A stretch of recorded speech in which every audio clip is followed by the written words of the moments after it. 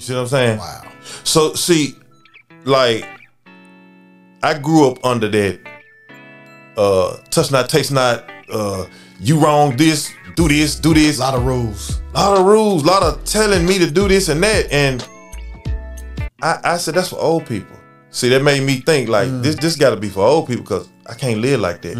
I'm gonna show you something. One day I was high. I was on drugs. I was high, weed, high as I don't know what, out of my mind high. This was like, I want to say like 99 or 2000, right before I had got locked up for a second. And I was at my mother's house. She was living in Fraser. And I had came in the house and I felt bad. Not bad like condemnation type bad, but bad like I'm not gonna go to heaven. Like I said, man, I sat down and I just prayed. I said, Lord, this is exactly what I said. I said, Lord, I love these women.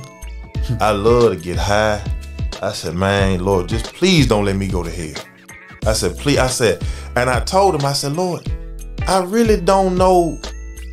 I can't live. I thought about church life. You know, I called it that or whatever.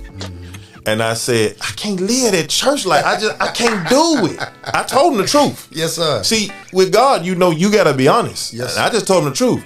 And I'm telling you, when I tell you this is the truth. When I tell you this, I'm telling the truth. I heard the Lord spoke to me, not in my ear, but he spoke to me. He said, don't you believe Jesus Christ your Lord and Savior? And I said, yeah, I do believe Jesus Christ my Lord and Savior. And instantaneously he said, well, you saved then. Wow. He said, why you tripping? You saved. And when he said this, now I'm telling you, I'm high out of my mind. I was completely sober. I got completely sober. Wow. Instantaneously. Wow. And I was happy. I was like, man, I'm saved.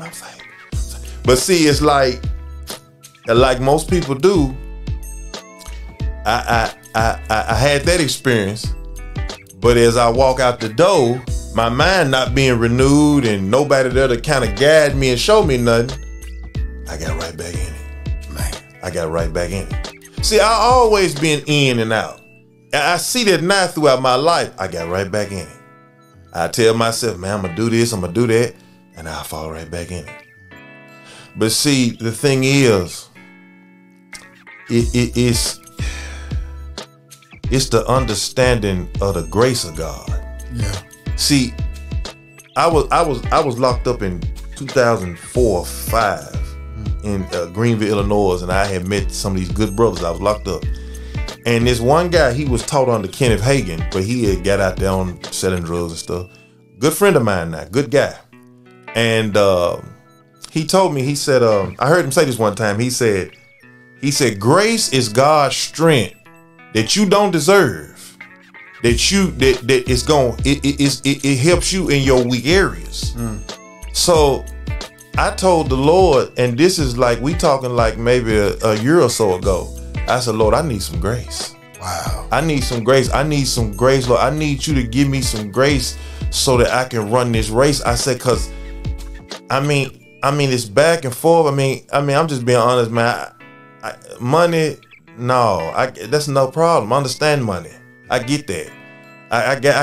Money is nothing. You work a job, you'll get a check. You know what I'm saying?